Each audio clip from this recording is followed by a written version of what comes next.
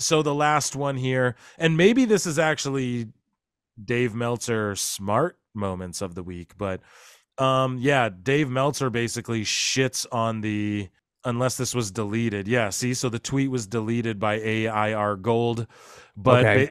but basically Dave Meltzer shits on the Darby Allin promo on AEW, Yeah. and Yeah, he did. he goes, I thought the video, sorry, I guess AIR Gold, he's like an AEW fan, so he must have deleted it because he posted that, and then everyone was probably going like, told you so, motherfucker. But anyway, so Dave Meltzer speaks on the Darby promo. This is via at Julian Weeks. He goes, I thought that Darby Allin interview was so counterproductive. I couldn't believe it. Basically, his interview was to get over Cody Rhodes, the Yeah. biggest star in WWE. It was Got a so Cody useless. chant going. So basically, Meltzer says this like a fucking idiot, but what he's meaning to say is basically his promo got Cody Rhodes over and shit all over everything the Young Bucks have done since the inception of AEW.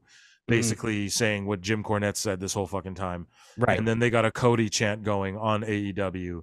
And it shows you that a lot of the people who go to these shows, like the majority of the people going to Sting's final match, are people who would probably go to Monday Night Raw and a SmackDown, and they'll just go to whatever wrestling because they like fucking wrestling. And it's not because of what you're delivering as far as quality content. Like they just want to see the matches. That's how I feel anyways. I think that's accurate. Yeah, and I think WWE gets a bad rap. Like I put a tweet out that blew up, melted everyone's brains. I just took that AEW tweet that everyone posts, AEW fans like real wrestling, and I just flipped it and went, WWE fans are fans of pro wrestling, AEW fans are fans of AEW. I just flipped it. Everyone melted down. I got attacked. It was hilarious. I think that does ring true. I think that there's more casual, like a lot of WWE. If you look at, there's so much more WWE fans than there are AEW fans, just objectively speaking, that probably a large chunk of WWE fans are also just pro wrestling fans in general. And they probably think AEW stupid, but when they come to town, they're going to go check them out.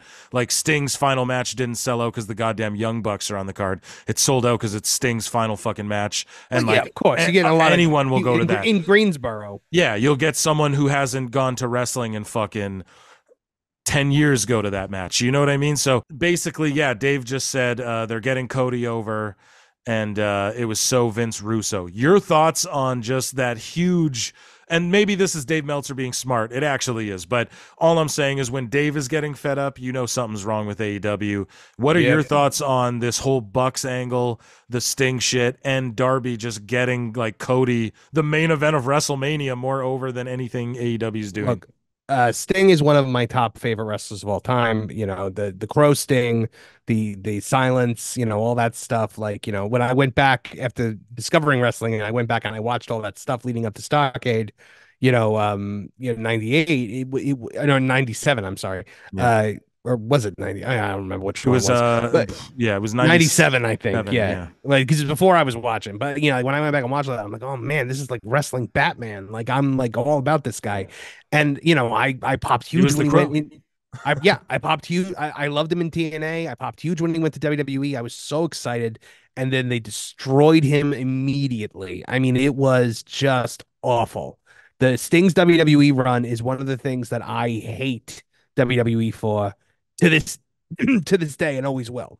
I didn't like that he lost to Triple H, but then I liked how he was inserted in that Sting, Seth Rollins Sting angle with the Sting statue, and yeah, Rollins fine, had both titles. Like I like that they inserted him in that picture right away. And I didn't hate it so much, but yeah, it seemed like they were almost like Dean Ambrosing him. They weren't making him like the Sting up in the rafters. Right. They were like, we're gonna make him like a wacky crazy guy who then like the Triple H the Triple H match, I mean, it was just atrocious. It was atrocious. It was awful. His bald spot was all out there hanging out, and then they send the NWO out there. I'm like, why would the NWO come help Sting? And it was for no other reason than the whole clique was out there. You had Triple H, Shawn, X-Pac, Hall, and Nash out in the ring together at WrestleMania. They weren't like, if anything, if you're gonna send a group out to like help Sting, you send out Flair, Arn, Tully, and Barry Windham. You send the Horsemen out, you know, Jesus. But yeah, I guess they wanted to get the cult click out there or whatever. I will never forgive them for that. But yeah, the Sting's last match, and then like you look at like what he's done in AEW. It's been disgusting for his reputation, for his legacy. He wrestles in a long sleeve t-shirt. I'm like, Steve, how bad could your shoulders and arms look? Like coming out there in that long sleeve t-shirt and jumping off balconies and banging his head in the floor. It's sad. It's sad to watch. On the one hand, I'm glad it's over if they actually end it. I do have a theory that Ric Flair turns on Sting one last time, and then they get one last. Yeah, I agree. And then he don't retire, and then those 15,000 people that bought the ticket are going to be really mad. Or even Darby. Like I always thought that it made sense. Like, and the reason Sting was doing all that crazy shit was so that the retirement could be him putting Darby over in some crazy hardcore match in the end. That's what I thought too. Like, and that's what a competent booker would do. But fucking Tony Khan is everything's just so great here. It's just so great.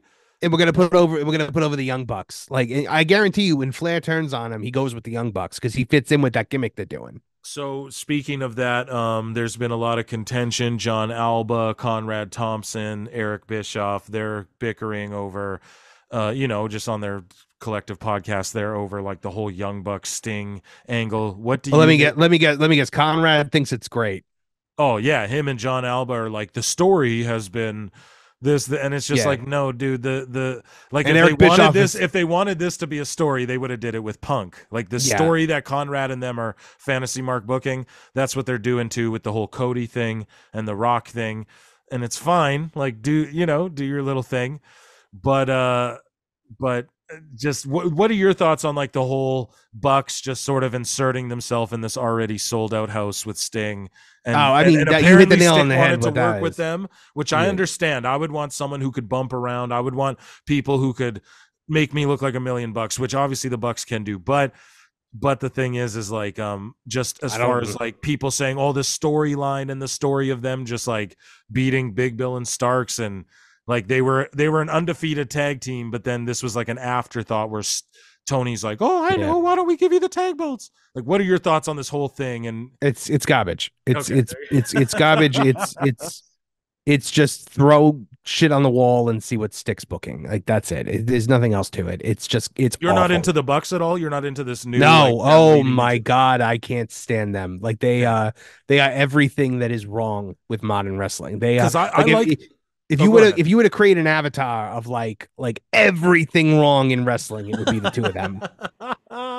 Yeah, the create a wrestler of like, how would you design your jobber? If I was design Marvin the Movie Monster's worst nightmare scenario, and it's you design them. So I like that they're leaning into this shit. I do. I'll put it over, and it's interesting. I go like, okay, I'm actually interested in them actually leaning into this like fucking EVP thing, but just like, why didn't you do it with Punk and draw a bunch of money? Like I just don't because they're children. Yeah, like now Punk you're doing it now with Punk Sting. was apparently willing. Punk was apparently willing to work with them, and they're the ones that said no. He was.